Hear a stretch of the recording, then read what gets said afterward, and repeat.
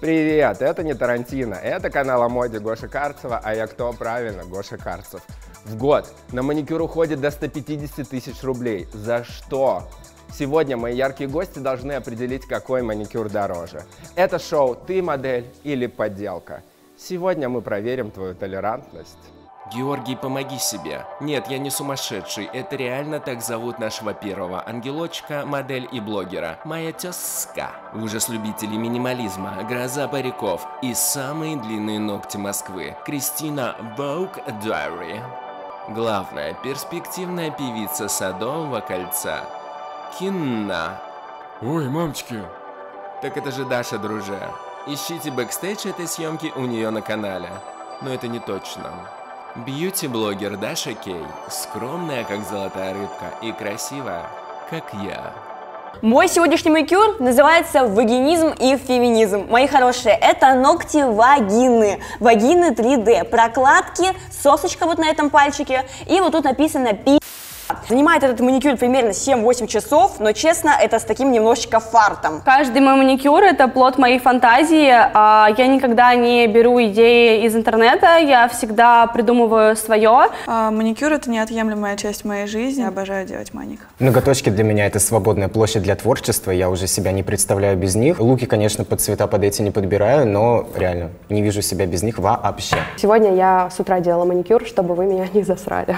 Дорогой маникюр отличается от дешевого качеством исполнения работы, я считаю. Можно смотреть по клюющим ногтям, потому что если клюющий ноготок неисправен, ой, мама дорогая, сразу в табло. В первую очередь качеством, наверное, отношением к тебе в салоне, ровный слой, нормальная кутикула. Самое главное – найти правильного мастера, который будет делать крутые ногти и за правильную сумму. Ну, я смотрю, как обработана кутикула, плюс форма ногтей. У меня, в принципе, неплохая форма ногтей, и очень часто ее могут испортить, особенно на коротких ногтях. Я думаю, что дешевый маникюр, он в принципе не сможет прослужить столько же, сколько дорогой. Сейчас уже нет каких-то таких серьезных проблем, чтобы кто-то пристал, что-то высказал тебе за твой маникюр, потому что он находится на тебе, и это не должно касаться других людей. Матза. Посмотрите, кто сегодня эксперт. Бьюти-гуру, блогер, интрига, расследование и теперь еще и рэпер Андрей Петров. Как ты думаешь, ты эксперт в ногтях? Но я могу отличить хорошие от плохих ногтей, могу на косяки там указать, но в целом, типа, ногти самому сделать это сложно. Я не смогу. Подожди, а я сейчас обратил внимание на кольцо. Это что такое? Просто кольцо? Просто кольцо. Или что, тебе предложение сделали? Нет, пока что нет, мальчики, я свободен. Сколько стоит вот это? Эти ногти 30 тысяч рублей. Я за них заплатил. Это сразу с Воровским. И чё? Ну, типа, они в себестоимости 9 тысяч рублей, только одни стразы. А тебе их... Плюс работа мастера, типа, мы делали это почти 6 часов. Ты прям сидишь, вот, типа, безвылазно? Да, а сколько безвылазно. А сколько по времени их ты носишь? То когда нужно переделывать? Ну, вот 3 недели просто. Со стразами все, на самом деле, печально, потому что они со временем, вот видишь, начинают... Некоторые отваливаться. Почему ты пришел ко мне на канал, если ты знаешь, что я тебя как-то засрал на канале? Хороший вопрос. Я бы хотел у тебя, наверное, спросить, почему ты засрал. Ты там что-то сказал, какой-то хуй, честно говоря. Вы, помню, с Георгом сидели? Да. Я бы хотел, чтобы мы пересмотрели этот кусок, Давай. потому что я, если честно, не помню, что я говорил. А что за марка? Чупа-чупс. Сосет ли косметика чупа-чупс? Понимаешь? Меня он не раздражает. Вот, понял? То есть я не хейчу, пока еще, не знаю, что. Я реально не помню, что ты сказал позже. Ты с таким мейком куда пойдешь? Ну вот, тогда это типа креативно, а это дешево очень выглядит. Ну что? Эксперты в макияже. Мне нравятся оттенки, но мне кажется, что у него руки с жопы, это правда?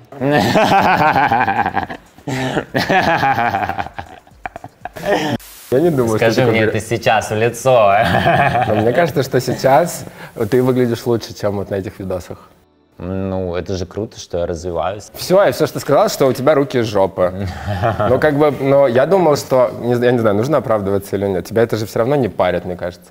Ну, я даже вот не помнил, что ты сказал, типа какая-то просто мелкая гадость. У меня тоже такое настроение бывает, хочется какую-то, знаешь, грязь сказать, какую-то хуй. Я, короче, на тебя насмотрелся. Да ладно. Чё на? Нашел подписчика прекрасного, который все это, собственно, сделал. Как тебе? Пи***ц. А тебе понравилась скорость, какой я это сделал? Я сейчас Что я сидел 6 часов за 30 штук это делал. По-моему, у тебя даже лучше. С кем поведешься? Или как говорят?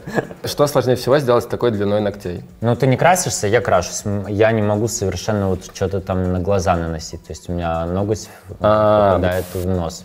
Прайд, вот это все достаточно сложно открывается. Но я уже... Нужно сначала поддеть немного эту штучку, вот так. Подожди. А потом уже вот так, да, выковыривать? А потом уже просто пальцем. Да, давай, сейчас я попробую.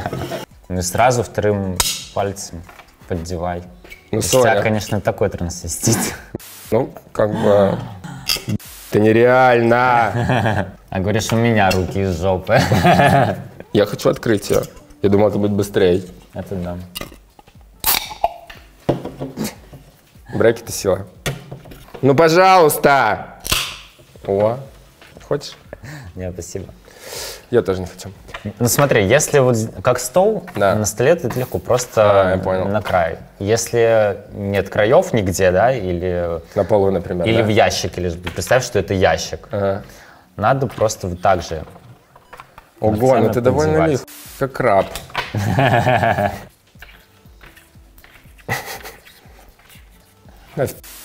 Расстегивать, застегивать, это просто невозможно. И еще знаешь, что?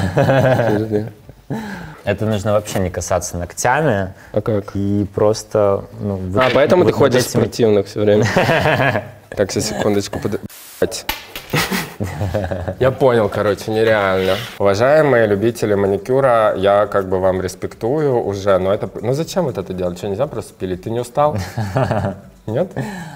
А что ты, пилить? Ну нет, просто спилить их, все, забить болты, просто походить не хочется иногда, просто походить с обычным. Нет, это красиво, это пиздато. Я как Карди Би. Ну да, в это спусть, реально. Модель Ксения сделала одну руку за 600 рублей, а вторую аж за 6800. Это дороже почти в 10 раз. Отгадай, какая где вместе с экспертами. Блин, ребят, только меня не потому что я не профессионал. Если я вдруг ошибусь, я не виновата. Можно вас за ручку потрогать? Отлично, давайте. Я сразу вижу то, что вот эта рука — это более дешевая версия. Мне кажется, тут все понятно, хотя, может быть, в этом подвох и есть. Сразу же скажу, что вот этот цвет мне нравится намного больше. Так, я как нереальная мастерица. Так, ну что? Слушайте, ну что, ребят, могу сказать? Тона практически одинаковые. А реально, вот типа обычный маникюр, сколько должен стоить, на твой взгляд? Ну, понятное дело, ты богачка, но как бы так, для нормальных людей. Ну, вот 3, мне кажется, 4. Ну, 7000 это перебор? Да, это перебор, это типа выше среднего. Сразу видим на этой руке идеальную кутикулу. Мне нравится, как положен слой лака. Мне кажется, на этой руке видно полосы, маникюр не совсем ровный, тут не выровняли ногтевую пластину. Мне жалко тебя, потому что вот тут они тебе очень глубоко залезли, скорее всего. Вот это сделано прям нормально, хорошо. Левая рука хорошо обработана, вырезана кутикула, правая рука покрыта неравномерно. Я голосую за эту руку. Я считаю, что она была сделана в дорогом салоне. Слушайте, ну тут на самом деле все было понятно. Тут прям очень жестко различаются ручки. Я считаю, что вы хотите меня обмануть, и мой выбор — это правая рука. Дорогой маникюр. Но на самом деле странно, что на маникюре за 7000 рублей есть какие-то косяки. Вот этот маникюр дорогой. Мне сразу все видно. Эта рука 100% дороже. Супер! Я считаю, что вот эта рука дорогая, прямо как и я. Дороговато, конечно. Но я думаю, чтобы ты не пошла, типа, за 7 делать никогда. Вообще, конечно, не совсем правильно сравнивать темные и светлые лаки. Светлые лаки всегда сложнее наносить. И даже хороший мастер, если у него не так много опыта работы со светлыми лаками, то может криво нанести. Меня, конечно, смутило, как не прокрашена была кутикула. Действительно, Даша сказала, вот эти ногти, которые потемнее, они выглядят аккуратнее. Ну да, я никогда, до этого ролика я вообще, что, алло, вот это как бы первый раз. Скорее всего, да, вот эта рука. Я никогда не, да, многие говорят, что типа светлый, это реально, типа, да, сложно, казалось бы, что какая разница, лак и лак, а вон тут есть целая наука. Да. Модель Валерия и ее ультравайлет. Один за 4500, другой за 1500. Интересно, где какой? Это уже сложнее. Ой, блин. Так, ну приветик, можно твои ручки потрогать, пожалуйста? Но здесь меня решили тоже запутать тем, что тут разные оттенки лаков. Первый фиолетовый такой немножечко летний, бабье лето, а второй такой немножечко покойный. Ну, знаете, такой чисто с ебанью небольшой, такой холодненький. Этот цвет мне нравится больше, но почему-то я думаю, что это дешевая рука. Не закрашена по торцовой части. Тут на каждом ноготочке видны косячки на обоих руках. Может, на свет как-нибудь что-то проявится. Мы про Россию, конечно, говорим, но где-нибудь в Швейцарии тебе за 300 евро сделают еще и похуже ноготочки. Да, тут, конечно, все вот от места зависит, от салона и так далее. Почему ты думаешь, у нас такая прокачанная индустрия красоты, а и ногтей? У нас же Мы зациклены, потому что девушки на внешности из-за патриархата. Сейчас заготовлен был Вот ответ, да? Нет. Все хорошо, сори. Да, я понял. Это все-таки дорогая, потому что топовое покрытие блестит больше. Слушайте, на самом деле, блин, вот сложно отличить, потому что я смотрю по ногтям и вижу на одной руке плеши. Плешь, как будто деду плеши, это вошь проела. Вот, но это может быть дело в лаке. Ну, в общем, эта рука дороже. Тут было все достаточно просто. Мне кажется, я ошибусь, но вот это мой выбор. Да, слава богу. Я голосую, что эта рука должна уйти, а эта рука люкс. Успех, но это случайное попадание, но спасибо тебе. Я считаю, что эта рука дороже, потому что она шикарно блестит. Так шикарно. Неплохо. Неплохо блестит. Но я считаю, что она дороже. Я просто да. Мне кажется, что вот эта рука, она дешевая, а вот эта вот дорогая. Ну, блин, это тоже 5000 не стоит, вообще я фантастика! Я иду работать мастером маникюра, девочки, все ко мне на ноготочки. Yes. А как ты относишься к простому, ну, типа вот как у Гоши, простой маникюр, когда он типа без дизайна на парнях? Красиво, мне нравится. А то, что гетеро начали, типа Моргенштерн будет все делать? Ну, это прикольно, это как-то размывает вот эти границы стереотипов. Сейчас будет супер вопрос.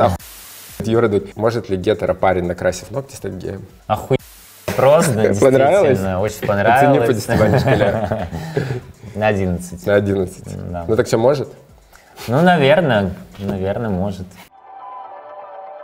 Как вы видите, эта модель Надежда. Она раскрасила одну руку за 7000 рублей, другую за 1500. У меня 3 ручки сегодня. Ну что, сейчас взъем. Ну показывай. Вау, ну наконец-то есть разнообразие какое-то, стразы, блестки. Ну так наклеены? Прекрасные совершенно руки, черный такой цвет и вот такой вот, типа, блесточки серебряные. Техника хорошая, чистенькая, все зачищено. Тут вот кто-то откусил чуть-чуть ноготочка. Мне кажется, это неправильно, тоже так не должно быть. Этот маникюр мне сложнее всего определить, потому что не проработаны вообще части. Вот здесь по кутикуле более чисто. Ты обрезаешь кутикулу? Ну, конечно. Почему, конечно? Зачем ее нужно обрезать? В чем прикол? Да хуй знает, но я просто обрезаю. Вот все такие, типа, ее нужно обрезать? Честно, я жил до, наверное, 19-20 лет с кутикулой, которую обрезал, наверное, раз в год, может быть. И нормально, да. И нормально все жило. А зачем ее обрезать? Если вы знаете, зачем обрезать кутикулу, напишите в комментариях, потому что я вообще не... Ногти едут немного, потому что они очень толстенькие. Из-за того, что много покрытия на ногте, мне кажется, что вот эта рука дешевая, эта рука дорогая. Понятно вам, блядь? Правая рука — это более дорого. Я бы сделала гораздо качественнее этот маникюр. На этой руке маникюр за 7 с чем-то тысяч рублей. Я думала, что я не буду права, но я рада, что я угадала. Отдадим победу вот этой руке. Без страз и блесток на сегодня. Ура! Тут наконец-то я все это время искал хоть какие-то косячки, и здесь их прямо было предостаточно. Несмотря на лухари блестки, которые наклеены, я считаю, что вот эта дешевая, это дорогая. Я не согласна. Короче, я понял сейчас только что удобно чесаться. Вот так вот, видишь? Так не знаешь? Стразами? Ну да. Да. Модель Арина. Рисковать не стала, поэтому у нее красный. Но один за 4000, а другой за 900 рублей. Опа, я опять тут. Ну что, у меня, в принципе, новые ногти. Это красный маникюр, цвет путаны. Ну, мне здесь сразу понятно. Что и здесь есть косяки. Мастера, задумайтесь, что не так вообще. Тут лак просто красивый, но он некачественно сделан. Ага, блядь, пиздец. Плешь, вошь проела, посмотрите. Это просто трэш, блядь. Либо ты зубами ковыряла, моя хорошая, либо я не знаю, что ты делала. Просто трэш. Левая рука покрыта в очень плохом качестве. Давай посмотрим на серьезные косяки. У нас тут 3 хороших пальца есть. На этом какой-то косяк. И у нас осталось 3 пальца хороших. Тут даже на свет не посмотришь как-то. Вот эта рука дорогая, хоть она и сделана некачественно, я просто предполагаю. Это наитие. Я по нему двигаюсь сегодня. Блин, ну ладно. обидно. Но дороже выглядит это, если честно. Я голосую за это, не хочу долго рассматривать. Мне кажется, что это дорогой маникюр. Не знаю, ошиблась. Мне кажется, что вот эта рука дешмань полная, блядь, голимая проститутка за 100 рублей в час. А вот это, мне кажется, что дорогая рука. Хотя, честно, блядь, обе руки такие, блядь, 100 рублей. Уже четвертая, блядь. Мне просто нужно в экстрасенсы идти, я всех там разъебала. Я считаю, что эта рука дороже, потому что здесь выполнена очень качественная работа, и по сравнению с другой рукой здесь, не к чему придраться. И я на самом деле в шоке, потому что я не знаю, как можно отдавать столько денег за тот маникюр, который сделали на правой руке. Думаю, что эта рука все-таки у нас будет дороже. Ошибся? Ну слушай, тут и там косяки. Ужас какой-то. Мастерам, правда, стоит задуматься. Как-то так за 20 минут сделали. Если ты в салоне, типа, тебе сделали маникюр, и ты не устроен качеством, типа, можно же сказать, типа, ребята, вы тут накосячили, тут проблеск. Да, конечно. И они должны переделать. Я так делал, говорю, типа, что за фигня, снимаем в конце. 6 часов. Просто мы еще делали маникюр, я такой смотрю вначале, думаю, блин, что-то она не то делает, но она же мастер, как бы не я мастер, она мастер, думаю, она знает, что делает, ладно, типа посмотрим, что получится. В итоге это ощущение, что она делает что-то неправильно, но все нарастало, и в конце, когда она последний ногти уже докрашивает, я говорю, блин, мне не нравится. А сколько часов? Ну, тогда, наверное, часа 2,5-3. Модель Мария исполнена в фарфоровом белом за 5200 и за 1900. Где какой, хрен разберешь. Ну наконец-то у нас белый маникюр для всех мулаток-шоколадок. Очень хорошо. Белое покрытие, кстати, это очень сложно. Ой, ну опять какие-то ребусы, ничего не понятно. Ну, мы попробуем. Но белый для меня просто замазка, то есть я вообще не понимаю, зачем делать белый. Ну, типа, в чем прикол? Ну, то есть для меня это какой-то прям в школе, знаешь, как будто вы так делали. Хотя, у тебя вряд ли была замазка в школе. Пока не могу понять. На самом деле очень близко по качеству. Кутикула, опять же, обработан тут лучше. Хоть и покрытие не так сильно блестит. А левая ручка, я могу сказать так, что выравнивание сделано не очень хорошо на некоторых пальцах. Но объективно тут бугры есть на ногтях. Ага, а вот эта рука, блядь, вот тут вот как-то плохо обрезали этот маникюр. Достаточно ногти ровные. На самом деле белый цвет в маникюре это самый сложный цвет для работы. Я здесь удивлена, потому что обе ручки хорошо отработаны. Хотя более качественные, я считаю, что выполнена левая рука. Финальный вердикт – вот эта рука. Она будет дороже. Окей. Правая рука дорогая 100%. 100%. Первая сечка, киллер. Голосую, что левая рука это более дорогой маникюр. Вот так вот. Так что, девочки, хотите к мастерам, которые берут меньше денег за маникюр? Это дороже. Ну, выглядит она реально круче. Предполагаю, что эта рука дороже. Блин, ну слушай, блин. А ты по себе заметила, сейчас на тебя смотрю? Когда у тебя появляются ногти, ты сразу же начинаешь руки чаще использовать. Ты сейчас такой сидишь. Ну это просто необычное ощущение, знаешь, типа я вот так еще можно делать. Ого! А ты чешешь голову, любишь чесать? Ну да. Такой разговор, что ты любишь голову чесать? Да, ну просто ты реально, для меня это супер необычно, и поэтому ты, типа, у меня даже куртка проигрывает это по сравнению с вот этим вот теперь. Супер игра. Модель Георгий. Один мой маникюр стоит 2400, а другой 10500. Но я же не на помойке себя нашел. Фейк и фейк. Угу. Так, давайте рассмотрим. Короче, это мой первый гель-лак. Окей. И ты его снял уже? Да. Я охерел сидеть на одной руке. Я думал, я приду на одну руку, типа, это будет 30 минут. То есть, типа, что так час делать? Типа, что 2 руки час, что 1 рука час. Мужской маникюр это круто, жаль, что его делают достаточно редко. Кутикула обработана лучше здесь, несмотря на то, что шрифт нравится мне больше английский. В мужском маникюре мне кажется, профан, если честно. Давайте смотреть. Значит, первая рука у нас. Тут достаточно легкий слой гель-лака, прозрачный. Маникюр сделан достаточно хорошо. Считаю, что обе руки выполнены абсолютно нормально. Я не вижу тут покрытия, тут матовое покрытие. Почерк у мастера не определишь, какой маникюр дороже, какой дешевле. Мне кажется, вот на этой руке поаккуратнее как-то обработали кутикулу, а здесь как будто бы недообработали и еще чуть-чуть задели. Мне кажется, английские буквы ты сделал в дорогом салоне. Почему-то мне это кажется, потому что по-другому определить ну просто невозможно, поэтому я голосую за ручку, на которой еще чудесное украшение имеется. Она дороже, я считаю. Но на самом деле я не вижу никаких отличий вообще. Вот здесь есть косячок и здесь есть косячок. Вот как так? Что делать с этими мастерами? Это кошмар какой-то, так не делается. Вот эта рука левая мне больше симпатизирует. Левая рука дороже. Пи***ц какой-то. Поэтому я голосую за эту, это дороже. Уху, это была супер игра, и мы выиграли. Я считаю, что эта рука дорогая. Ну, все, значит, я рада. Почерк мне нравится больше. Тут только по почерку можно определить. Ну, видишь как? Я реально охерел сидеть, то есть я думаю, я 2 часа в день сначала в одном салоне посидел, потом в другом салоне посидел. Я уже реально вешался на луну, я уже рассматривал людей там в этом салоне, что-то типа пытался с ними тоже поговорить, но вообще нереально, это первое. Второе, его же еще нельзя просто смыть. То есть я думал, я сейчас возьму какую-то жидкость и сотру. А они говорят, нет, к сожалению, записывайтесь на снятие. Я ходил с ними 4 дня, и меня не так бесили, что я не могу, мне нужно найти время и пойти его, короче, снять.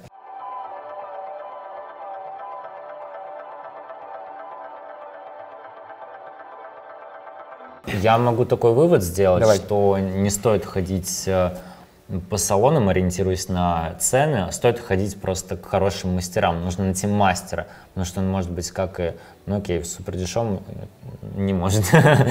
Ну, среднего типа ценового сегмента там есть хорошие мастера, и в дорогих тоже есть хорошие мастера, нужно просто их найти. Короче, цена вообще вот в ногтях 100%, и я на себе это испытал, не показатель качества. И девчонки, которые активно делают ногти, сами себе тоже они не смогли, и парни, да, там Гошка был, что, соответственно, не смогли это определить.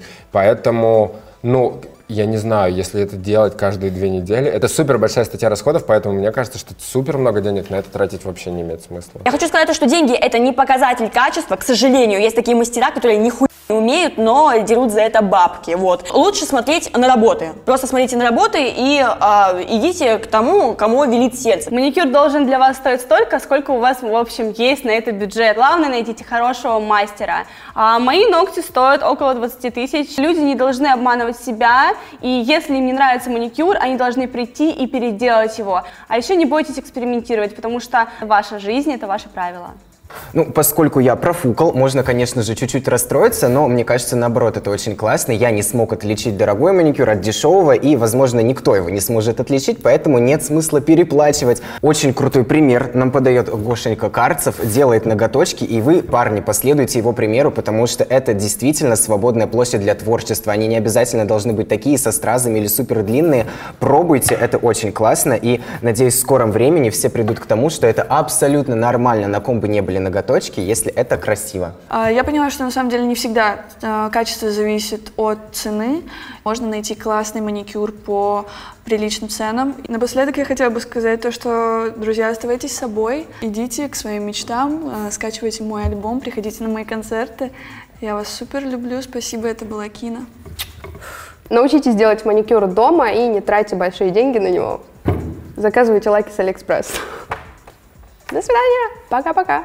Она не умеет, она не умеет так. Она не умеет, она не умеет так. Она не умеет, она не умеет так. Вот так, вот так, вот так, вот так. Она не умеет, она не умеет так. Она не умеет, она не умеет так. Она не умеет, она не умеет так. Вот так, вот так, вот так, вот так. Я подойду ближе.